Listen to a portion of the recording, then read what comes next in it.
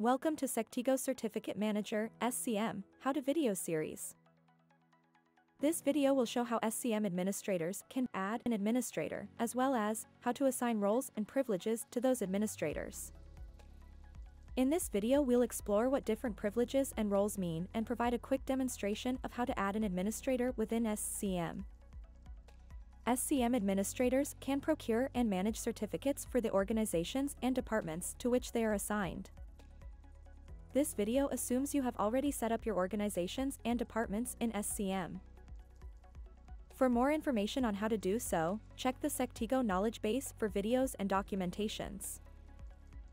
Assigning roles to administrators. There are three main types of roles. The first is the MRAO, or Master Registration Authority Officer. This type of administrator has the following abilities.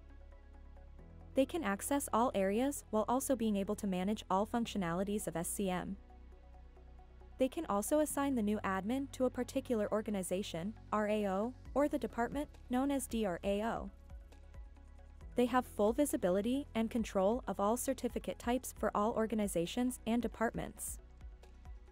We recommend that you assign more than one trusted individual to this role because only the MRAO role can reset passwords on an SCM user account.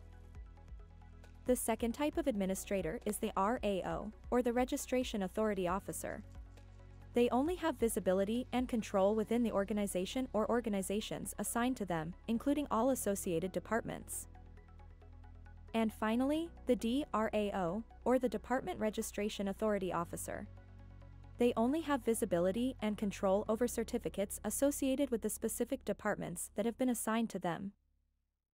You can assign administrators to more than one type of RAO or DRAO role.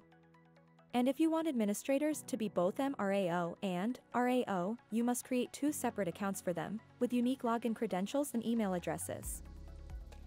Assigning privileges to administrators. The first privileges allow an administrator to create, edit, and delete administrators who are at the same or at a lower role level. For example, an RAO admin can create, edit, or delete other RAO admins or any DRAO admins.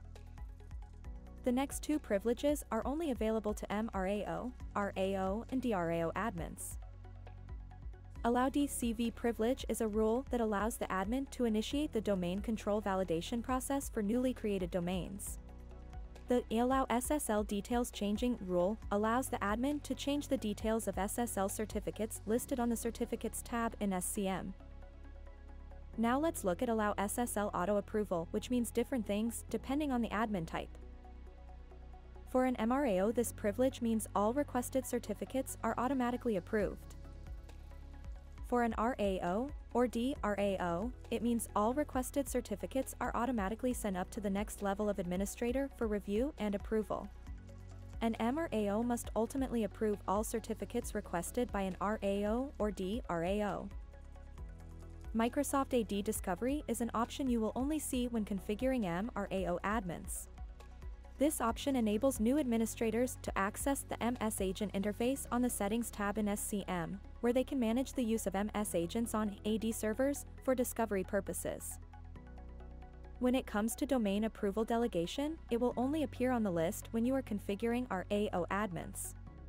This option allows an RAO to add, delegate, and manage new domains in SCM without approval from an MRAO.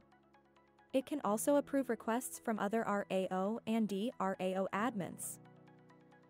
This allows domain validation to be done without the need for dual approval. The option to allow download keys from Key Vault allows the new administrator to download client certificate keys that are stored on Sectigo Key Vault. Note that the WSAPI Use Only account does not allow the SCM UI login. It is used strictly for third-party API integration. To add an administrator account, navigate to the Settings page, Subpage Admins. Then, click the Add button, which is the green plus sign at the upper right corner of the screen. Once selected, SCM will prompt you to the Add New Client Admin window. Here you can complete the fields based on the information requirements. Click Next once completed. Now let's assign the applicable roles to administrators. Next, select the required privileges for the administrator you just assigned. Once the roles and privileges have been signed, click on the Authentication tab. Once that is done, it is time to provide and confirm a temporary password, which the new administrator will be prompted to change the first time they log in. You have now completed adding an administrator account. If you require any additional information, please check our documentation page in SCM as well as all the various articles in our knowledge base section. Thank you.